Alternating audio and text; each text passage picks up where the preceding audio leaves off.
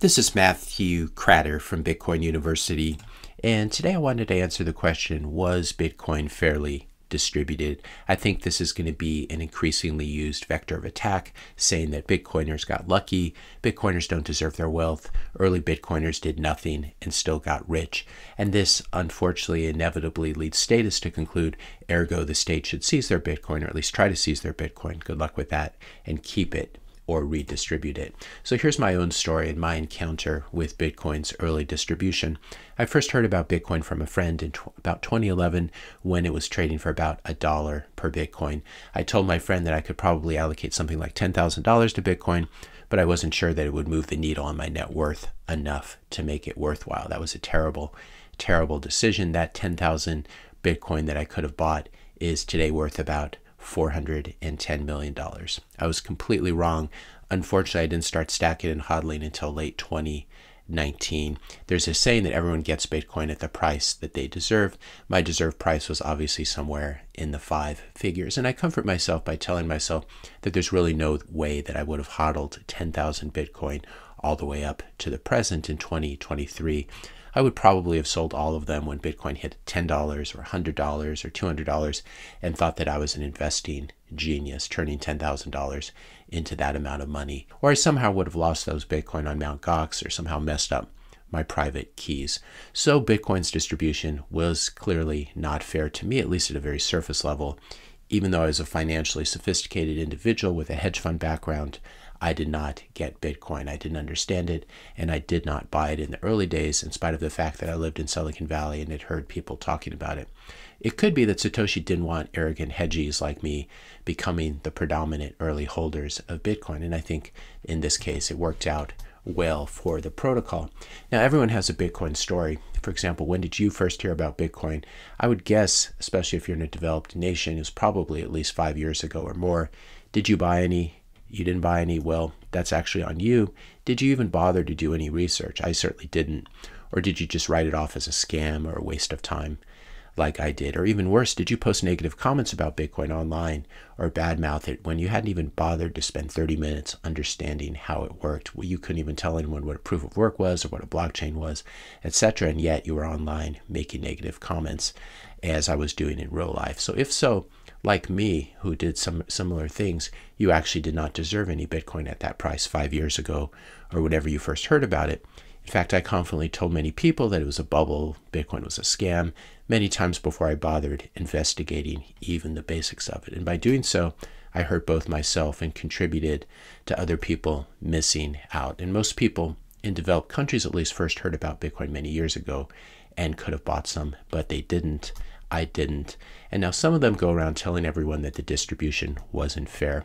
And I think what's actually not fair is this kind of accusation, which is driven mostly by envy and regret. If you're enjoying this video so far and would like to help out the channel, I just ask you to hit that subscribe button. That really helps this channel's reach. Hit the like button, leave a comment, question, suggestion, topic for a future video. Also share this video with a friend or family member that you think might find it helpful. So let's say that Satoshi did not do a very good job.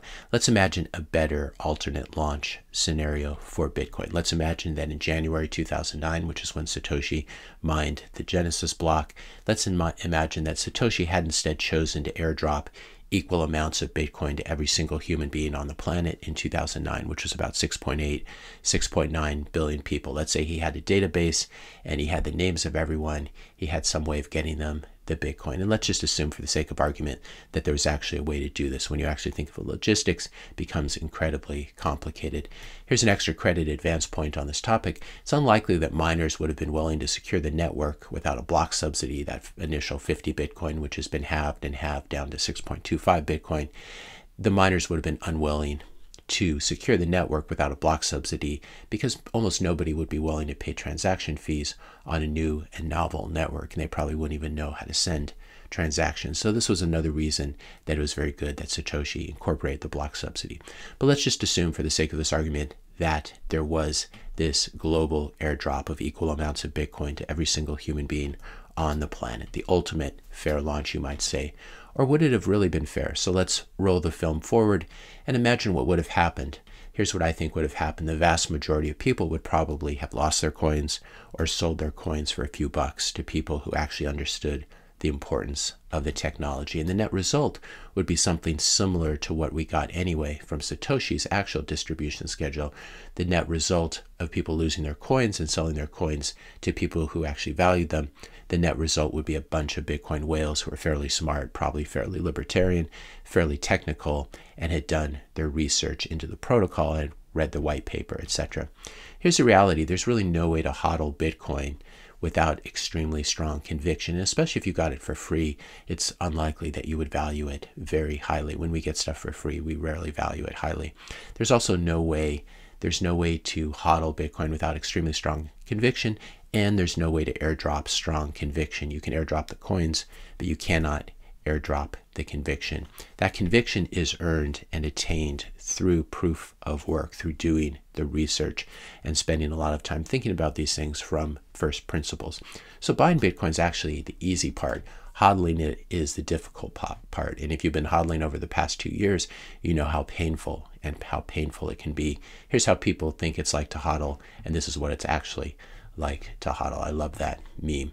Hodling is extremely difficult. You have to constantly suffer through negative headlines and endless FUD, fear, uncertainty, and doubt from the mainstream media and elsewhere. And you also have to suffer having close friends and family make fun of you for years and years, as has happened to me and has happened to many of you. You also have to successfully hold your own private keys and not lose your Bitcoin by leaving it on Celsius, BlockFi, FTX. You have to also not make bad decisions. A single bad decision could end it all for your Bitcoin. You also have to try to understand what you own in order to build conviction. This is the only way you'll be able to hodl. How many people even today have taken the time to sit down in a quiet room for 30 minutes and actually sit down and read Satoshi's white paper? People somehow have time to watch all of Downton Abbey, Stranger Things, The Crown, and Suits, and these are great shows, but they somehow cannot find the time to read a 9-page PDF and watch a few YouTube explainers. These are the people who should not be complaining about Bitcoin's distribution because they're not willing to put in the work. Is it actually unfair that these people did not buy Bitcoin when they could have because they were too busy watching Netflix instead? I think there's a long history of people not appreciating or not being able to hold on to a valuable asset because they're poor or because they are just too busy. They have so many things going on in their lives. For example, this article claims that most Salvadorans have already ditched their Bitcoin wallets. They've either just not accessed them or they've given away or sold off or spent the Bitcoin. Something similar happened in the Soviet Union after it collapsed. You had all these state-owned enterprises, and there was this idea of distributing them to the public, distributing ownership in them through something called voucher privatization. And from this Wikipedia article, voucher privatization took place between 1992 and 1994, and roughly 98% of the population participated. The vouchers, each corresponding to a share in the national wealth, were distributed equally among the population, including minors. So this was a completely fair distribution. They could be exchanged for shares in the enterprise to be privatized. Because most people were not well informed about the nature of the program or were very poor, they were quick to sell their vouchers for money, unprepared or unwilling to invest. Most vouchers and hence most shares wound up being acquired by the management of the enterprises, and this is really what gave birth to the oligarchs as well, who were able to accumulate all this paper and take over these companies. So here is a completely fair distribution that ended in a similar way to what I imagine a fair and equal distribution of Bitcoin would have ended, where you'd still have a lot of people getting rid of it, and then it would be concentrated in a few strong hands. And again, none of this is to blame Russians or Salvadorans for selling their vouchers or Bitcoin to buy food, shelter, firewood, medical care, etc. But if you're going to criticize Bitcoin's distribution, you should also be criticizing the world's unfair distribution of genes, water, arable land, war zones, climate, etc. Here's another thing to remember. Bitcoin had zero monetary value from January 2009 really until May 2010. And even then it didn't have widespread value. But May 2010 was when Laszlo paid Jeremy Sturdivant 10,000 Bitcoin for 2 Papa John's pizzas. So Bitcoin, unlike all the other cryptocurrencies, entered the world with zero monetary value and had to slowly go through a process of spontaneous monetization. And this is one of the huge things that makes Bitcoin very, very special. This hasn't happened with any other cryptocurrency. Contrast that with altcoins with their premines, which are huge insider initial allocations, and these altcoins having initial value. For example, in the Ethereum sale, you had to exchange Bitcoin, which had real monetary value, for ETH. Nothing like this happened with Bitcoin. Instead, a bunch of math and computer nerds fell in love with Bitcoin for its properties and for its surrounding ideology, and then ended up accidentally getting rich, the ones who were able to hold on and figure out how to hold on. Even Satoshi, he mined Bitcoin in order to secure the network. He didn't mine it to get rich.